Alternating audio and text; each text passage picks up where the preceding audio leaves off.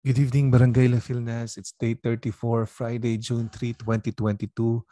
This will be our second to the last night of devotion uh, for our praying our way to Pentecost. Uh, our verse for tonight is Daniel chapter 9, verses 18b to 19. We do not make requests for you because we do not make request of you because we are righteous, but because of your great mercy. Lord, listen. Lord, forgive. Lord, hear and act. For your sake, my God, do not delay because your city and your people bear your name. Scripture insights. As we wait on the Lord during these days of personal and corporate prayer, Daniel exemplifies how important confession is for any who are truly seeking a supernatural intervention of God. The first 17 verses of Daniel 9 are an acceptance of responsibility for the sins and failures of Israel's past.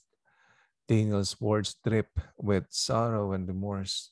He humbly acknowledges that their desire to be delivered could only be possible because of God's great mercy.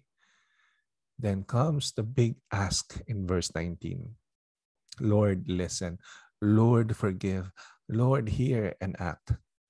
Thankfully, God's work in our lives is not based on our goodness. Rather, it's based on our honesty. When we confess and repent of our sins and wrongdoings, He steps in and applies mercy, releases us from the penalty we deserve. He listens, He forgives, He hears, He acts. Why does God listen, forgive, hear, and act? This is how Daniel would answer the question, so that the name of God will be honored by those who give testimony of it. Today's prayer, Father, keep us sensitive to the conviction of our Holy Spirit, of your Holy Spirit.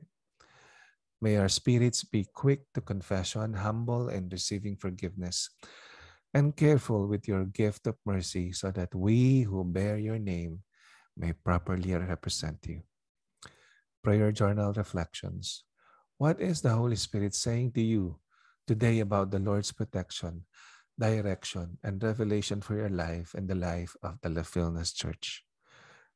Tonight's devotion is written by Tim Kellerman, District Superintendent, Northeastern Indiana. Thank you, guys. God bless you. We'll see you tomorrow for our last devotion, last night of devotion. God bless you. Bye. See you.